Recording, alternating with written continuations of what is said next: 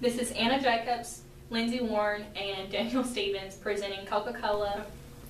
Coca-Cola Bottling Company had an unusual start. It began with a pharmacist in Atlanta, Georgia, creating a unique serum, which he sold, and it soon gained rapid popularity. Two brothers out of Chattanooga, Tennessee heard about the product and paid a visit to the pharmacist. The brothers were wanting to buy the rights to the bottling company, in which the pharmacist saw as a idiotic idea, so he sold the rights to them for $1 with a fixed price of 50 cents per bottle. In 1902, J.B. Harrison began the first Coca-Cola bottling company in Greensboro, North Carolina.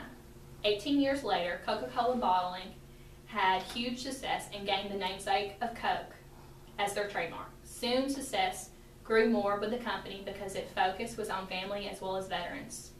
In the early 1950s, the introduction of different size bottles as well as canned drinks were stars in the marketplace. In 1990, the introduction of Dasani water came to the bottling company, which made the first of its kind, and in 2002 was the 100th anniversary. In 2010 marked Coca-Cola's bottling company's success by being the largest independent bottler. Today, Coca-Cola bottling is far more than soft drinks. This company makes, packages, and transports soft drinks to stores, eateries, offices, and college campuses. Coca-Cola Bottling is the nation's largest independent Coca-Cola bottler, which strives to lead and gain a personal relationship with their clients. As a company, they are focused on sticking to their motto, to honor God in all we do, and as well as keep family values important influences in their company along with the interactions with the clients. Coca-Cola Bottling as a company employs broad differentiation strategy. First, broad differentiation is a company seeks to become different in a company's products, offering competitors in ways that appeal to a broad range of buyers. The type of competitive advantage that is pursued by Coca-Cola Bottling was differentiation rather than lower costs, and the type of market is wide buyer segment. The evidence that supports the broad differentiation strategy in Coca-Cola is that they focus on taste preference. Due to the various people as well as countries, Coca-Cola Bottling focuses on products in one category, which ranges from sodas, as well as water, juice, energy drinks, and coffee products. As a result, Coca-Cola Bottling distributes many products, as well as products in other categories like energy drinks, and even milk. These are our driving forces, and this is the external part of the analysis. The first one we have are health concerns. After decades of increasing, the national childhood obesity rate has leveled off, and the rise of obesity among adults is beginning to slow. It's still one of the biggest threats to the health of our children in our country, putting millions of Americans at risk for chronic diseases and contributing to more than $147 billion to $210 billion in preventable health care spending. According to hsph.harvard.edu, soft drinks and other sugary drinks are partly to blame. 2 out of 3 adults and 1 out of 3 children in the U.S. are overweight or obese. Rising consumption of sugary drinks has been a major contributor to the obesity epidemic. A 20-ounce soda is said to contain 15 to 18 teaspoons of sugar and upwards of 240 calories. A myriad of articles similar to these and scientific studies have been released, and now many more consumers are becoming more health conscious. Next, we have our substitutes. With health concerns becoming a big issue comes the threat of substitutes. Substitutes are already a high threat within the industry. However, the growth of healthy eating movements have helped to increase the threat even more. Because consumers are more health conscious, they will try to avoid soft drinks and will likely be consuming other drinks such as water, tea, juice, and milk. One huge trend in this day and age is juice. Juicing and going to juice bars is becoming the new morning coffee stop, and it's also very healthy for consumers. Next, we have innovation. Innovation in an industry where growth is so very slow, one thing that Coke needs to be on top of is innovation. And while there are very few other soft drink manufacturers and distributors within the industry, they should continue to innovate as much as possible to keep their consumers interested. Ways they could innovate would be working with younger generations, such as millennials, to come up with new marketing campaigns to keep consumers interested. Next, we have the green movement. Going green is extremely important to consumers. In the soft drink industry, it's a necessity for success. In order to keep up their image, the manufacturers and bottlers not only need to be able to meet standards that are mandated, they need to try and be better. Working to conserve and recycle water as well as recycle plastic from bottles previously used and cut down on waste is also very important. Companies like Coke cannot simply be socially responsive. They have to be socially responsible. And this is how they'll succeed and win the green consumers. Next, we have our key success factors, and this is the internal part of the analysis.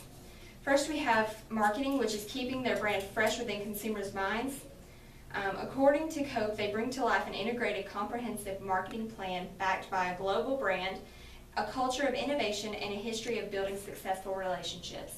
Coming up with commercials and signs with catchy tunes and phrases is one reason Coke is so successful and well known in their industry. Another would be their brand recognition. When a consumer thinks of Coke, they usually probably think of red or a polar bear. These are the things that that consumers associate with Coke. This is another reason they're so successful, because being recognizable is vital to their success. Another would be sustainability. They're very serious when it comes to protecting the planet. They're very involved in the conservation of water, wildlife diversity, and recycling. Their plants far exceed industry standards for water conservation. Not only do they reduce water use in their plants, but they also recycle wastewater from manufacturing processes and adhere to stringent quality standards according to Consolidated.com.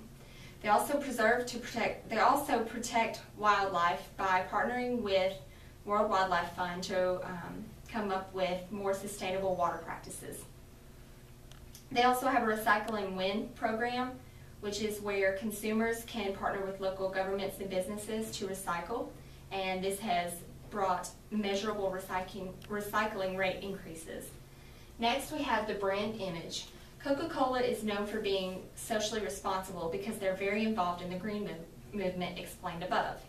They're also very active within the community, sponsoring local youth programs such as YMCA's, educational and recreational programs at schools and colleges, and they give scholarships. They also frequently volunteer at places such as hospitals, hospices, and homeless shelters. They do this, and not only is it good because they're helping their community, they're also helping themselves to succeed as a company. For our strength that we saw for the company is Coca-Cola Consolidated is the largest independent Coca-Cola bottle in the United States. For one of our weaknesses we saw is that they're having trouble hiring millennials. Our main opportunity we see for the company is the Coke Cares project. They continue to reach out to nonprofit organizations to help improve their image in the community. And then our major threat for the company is the rising cost of raw materials. They have a steady rise since 2000. I believe it was around 117% increase. When you take a look at their financial statements, they have shown consistent growth in revenue over the past 4 years. They recently in 2012 started about $1.6 billion, and that grew to over $2.3 billion. When you look at their gross profit margins and net profit margin and operating profit margin, this is more concerning. They've become very stagnant. Their gross profit margin was actually 41% in 2012, and it dropped down to 2% by 2015. And then their ROE started in 2012 around 20%, ended up taking a little bit of a drop in 2013 to around 14%. But has consistently grown since then, jumping up to 17% and then 24% in 2015. One concern that we have for Coca-Cola Bottling Company would be their lack of millennials within the company. The question here is, how do you obtain millennials to work for your company? Another concern we would have is continual growth while maintaining culture. A third concern that we have is the stagnant profit margin. The gross profit margin declined by 2% from 2012 to 2015. Operating profit margin and net profit margin both declined by 1% within this span. A fourth concern we have is the pricing that's controlled by Coca-Cola Manufacturing Company. And the last concern that we have would be the government restrictions by the Food and Drug Administration. They're constantly changing, and these restrictions are concerning health-related issues. Our first suggestion, or first recommendation for the company is to hire a small number of millennials. By doing this, we would put the millennials that we hired with a small group of seasoned employees and try to figure out a way to bring more millennials into the company. This will give the company a fresh and new outlook in order to obtain even more millennials. Our second recommendation is we suggested the Coca-Cola bottling company work with Coca-Cola manufacturer to come up with a more flexible price plan that will allow profit growth. This would cover pricing and stagnant profit margin concerns. This will also help millennials and culture concern. Our last recommendation is that the bottling and distribution plants within the states where the restrictions and regulations are more heavily monitored to focus more on water, milk, and tea distributions, and less on soda and energy drinks. Within these areas, soft drinks and energy drinks are heavily taxed and very restricted, and they are not as popular with consumers because they are more health conscious. This would cover the strict FDA regulations.